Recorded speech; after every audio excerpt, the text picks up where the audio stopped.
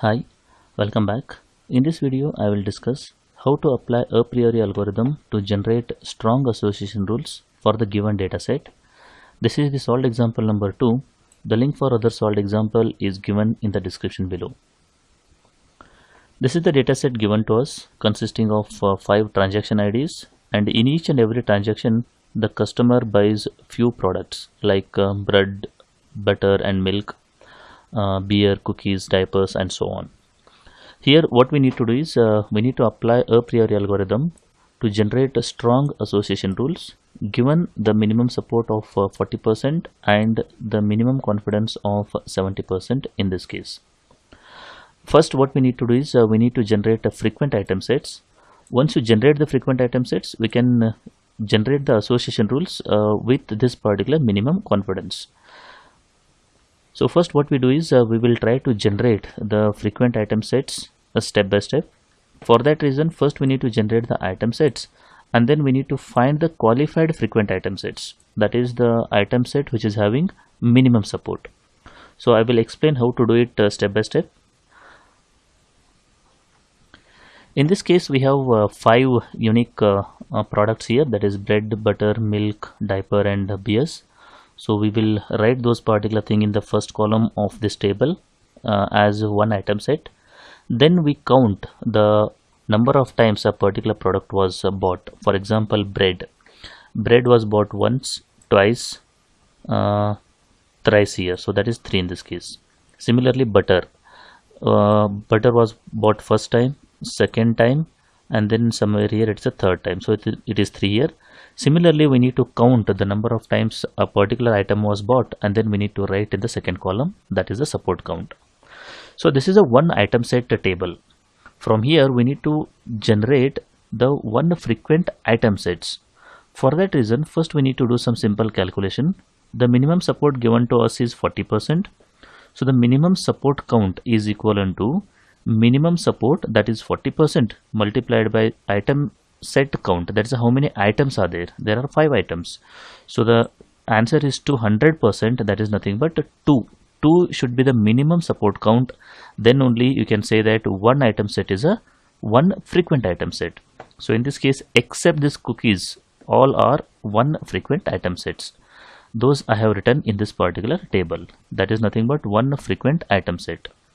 Now if we look at this particular one frequent item set, we have 5 unique items. Again, we need to generate 2 item sets here. So these are the 5 items we have.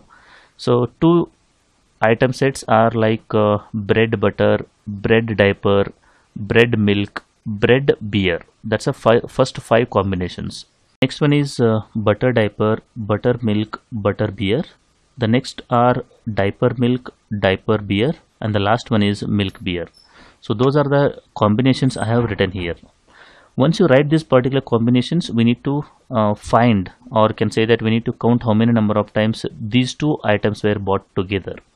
Bread and butter, if you see here, it is bought first time in this first transaction, second time it was bought, and then in the fourth transaction also these 2 items were bought together. So the answer is 3 in this case. Similarly, bread diaper was not bought here. I think in the fourth transaction bread is present and diapers is present, so it is bought only one time. Bread and milk is present in the first one, bread and milk is present in the fourth transaction, so it is 2. Similarly, we have to find the support count for each and every item, that is nothing but how many number of times these 2 items were bought together. And then we need to select the 2 item sets which are having minimum support count of 2 or more. So in this case we have only 4 possibilities, that is bread milk, bread butter, buttermilk and diaper beer in this case. So these are the 4 possibilities. Now from this particular 2 frequent item sets, we need to generate 3 frequent item sets. For that reason, first we need to write 3 item sets. So first we identify what are the unique items are present here. Bread, butter, milk, diaper and beer, all 5 are unique items here. From this particular 5 unique items, we need to generate 3 item sets in this case. I will show you one example. How can you do this one is bread, we can start with bread here. Bread, butter, milk, bread, butter, diaper, bread, butter, beer. So bread and butter is over. So bread, milk, diaper, bread, milk, beer, bread and milk is over, bread, diaper, beer. So bread, butter, bread, milk, bread, diaper, all are over. Now I will come with this one: butter, milk, diaper, butter, milk, beer, and then butter, diaper, beer. That's a ninth possibility, and the 10th possibility is milk, diaper, beer here. So totally we have 10 possibilities. For this particular 10 possibilities, we have to again count the minimum support. For example, how many number of times these items were bought, that is nothing but the support count. Bread, milk, butter. Bread, milk, butter is present here, this is the first time. Bread, milk, butter is present one more time here, so it is 2. Similarly, if you go with the second one, bread, butter, diaper. Bread, butter, diaper is present in the fourth transaction. You can see here bread, butter, diaper is present. Anywhere else it is not present, so it is only 1. Similarly, we have to do it for all combinations and then write that particular support count in the second column. Next, we have to select the 3 frequent item set which satisfies the minimum support of 2. In this case, we have only 1, that is bread, butter, milk, with a support count of 2 in this case. Now coming back to the next one, that is once you find the 3 frequent item set, we need to check whether it is possible to write 4 frequent item sets. In this 3 frequent item set, we have only 3 items, so definitely it is not possible to write 4 frequent item sets. So we have to stop here, that is generating the frequent item sets. Now we need to write the association rules and select only those association rules which are strong based on the confidence percentage. Now if you want to generate the what we can say that the strong association rules, we have to follow this particular procedure. First we need to note what is the minimum confidence given. The minimum confidence in this case is 70%.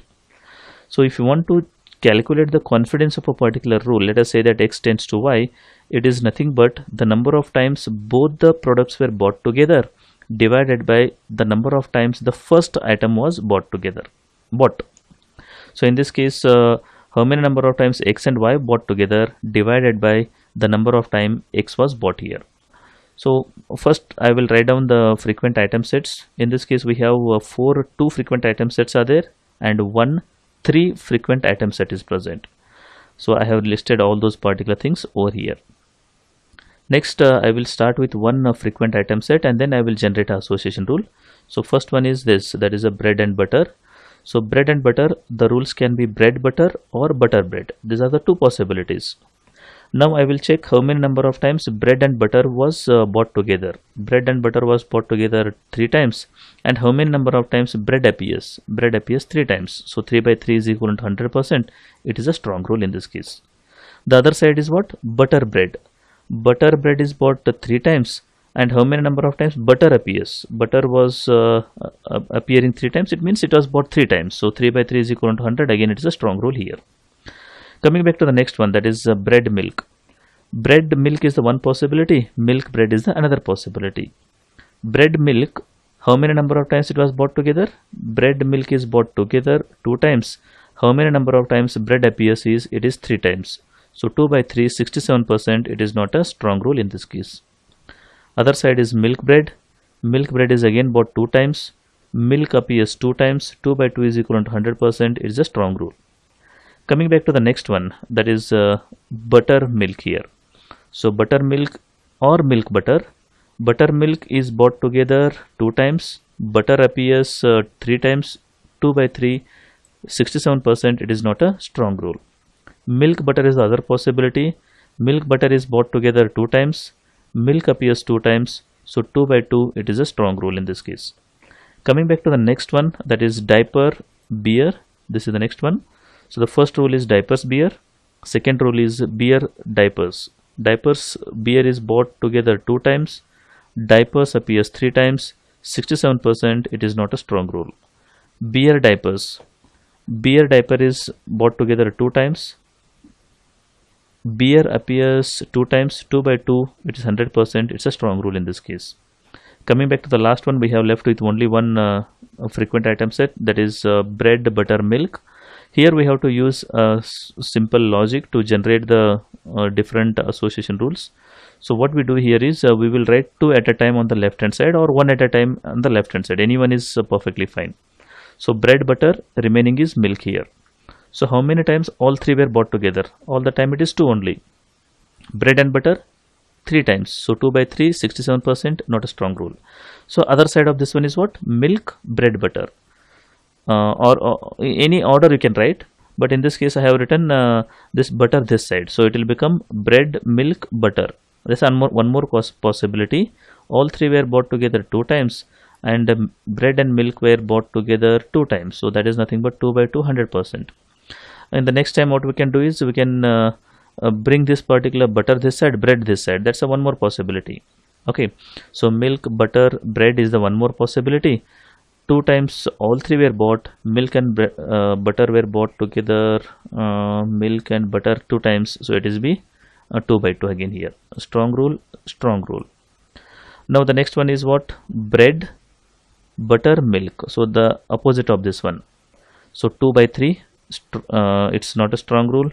Next one is I can bring this particular butter this side, bread this side, and the last time I will bring milk this side and then the butter this side. So that is a one more thing. These two are not a strong rules, but the last one is a strong rule in this case. So this is how actually you can generate the association rules, and then you can check whether association rule is a strong or not by considering this particular confidence value. So this is a very simple process with which you will be able to generate the frequent item sets, and then you can generate the association rules and then select the association rule based on the minimum confidence in this case. I hope the concept is clear. If you like the video, do like and share with your friends. Press the subscribe button for more videos. Press the bell icon for regular updates. Thank you for watching.